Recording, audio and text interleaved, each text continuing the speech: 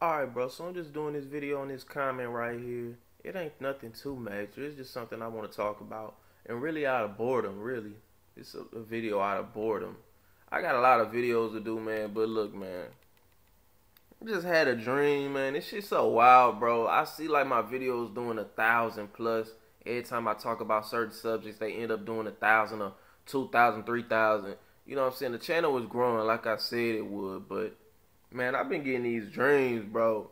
Nigga, I had a dream about me being mad about all my failures in life. Like, they exaggerated them to the point to where, like, I was just going insane about this shit. So, I wake up in the morning, I forget about that dream. So, I spend a couple, like, I eat breakfast and then I go chill in the backyard and just think. Like, you know what I'm saying? I'm thinking, like, yo, what the fuck is wrong with me? I'm not in the mindset, my head hurt. And then I think about it, I was like, yo, that dream, I thought about the dream and was like, yo, this shit really fucked with my head. This shit really started me off like with a bad mood of not wanting to do videos. So, you know, maybe it's that targeted individual shit, bro. I don't know what the fuck it is, but man, that shit weird as hell. But after I got over it, I understood that I had to keep doing videos because nigga ain't finna stop me over no bullshit like that. Y'all got me fucked up, exaggerating my failures like that. But anyways, let's get back on subject. So the Mac of all 010, I'm finna address two of his comments today, man. He talk about you need to get your bride. You used to get your bride when she was like 12 or 13. Now you're going to hell for sure, right? All right, so I'm not even finna read the rest. I will later, but all right. So check this out. When I was my grandma, my great grandma, and great grandpa. My great-grandpa got married to my great-grandma when she was 12 years old and he was 22. Now, a lot of people, including me, when I first heard it, was like, yo, that's weird as fuck. You feel me? Like, what type of weirdo shit is that? But, back in them days, marriages were arranged. And I wouldn't say arranged. I'd say they agreed on it. The 12-year-old agreed. The 22-year-old agreed. And they didn't think nothing perverse of it because there was an understanding of marriage. Like when he saw this 12-year, he thought marriage. You know what I'm saying? When these niggas on the block see 12-year-olds, you know what they think. You know what I'm saying? These old head niggas, I mean not old head, but these niggas, you feel me? All these dudes that when they see 12-year-old, they think something. They don't think about marriage. So my great grandpa ended up marrying my great grandma when she was 12 years old and he was 22. Had 7, 8 kids with her. Didn't cheat. Worked, she didn't have to work. You know what I'm saying? You can't say a lot of dudes ain't gonna do shit like that, bro. You know what I'm saying? That's why it's considered perverse, and the laws have changed. And the black community was so tight that a nigga wasn't going for no shit like that. You feel me? They wasn't finna let you do nothing to their daughter that they don't agree with. They was gonna come kill you straight like that.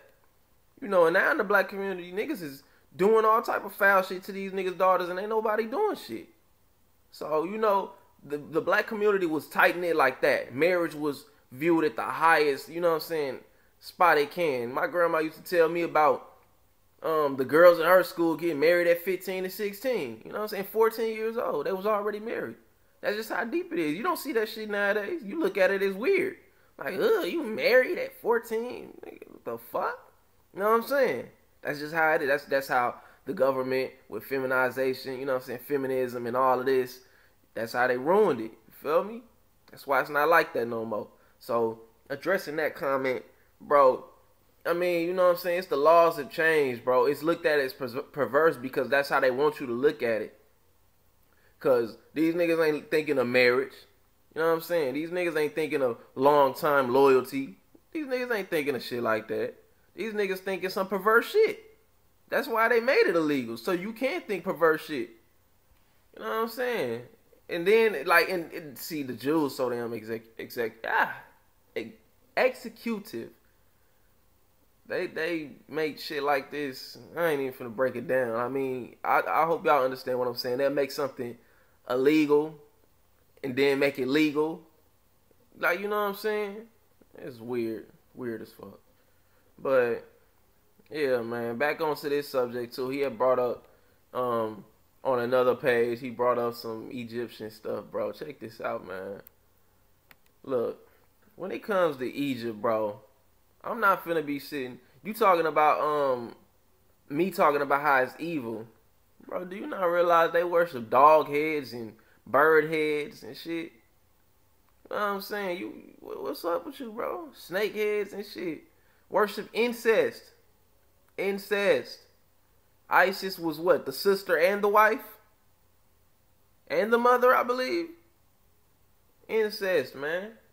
Not worshiping no shit like that. It's paganism. And let me tell you this. In the Freemason branch, the first degree, what you worship, the beginning degrees, you start to worship God and, like honor. You honor Jesus. You honor Mary. You know what I'm saying? You honor all of that. And as you go up, you start to honor Isis and, you know what I'm saying, Horus and Ra. You start to go up. That's who they start worshiping. You know why? Because they pagan. And at the top is Lucifer. The 33rd degree. Really before that. The degrees before that, they already know what they into. But, you know, that's when they become in full acceptance of it at 33.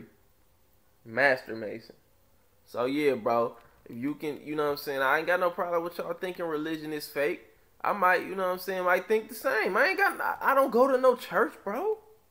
You won't see me at no church, man. And I was going to do this video exposing the church and the 501c3 scam. You feel me? When you put a dollar bill on preaching the word, then it becomes corrupt. You know what I'm saying? Bro, if you go to a church with a 501c3, then it ain't real. You ain't supposed to be accepting.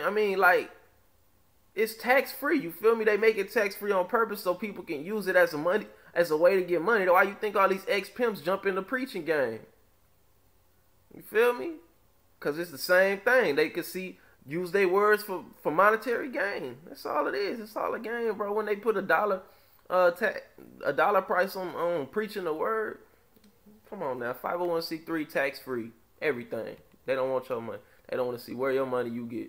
Free taxes. So, yeah, I got a damn cousin out here in Tennessee. This nigga riding Benz. He's got a big ass church down here in Memphis.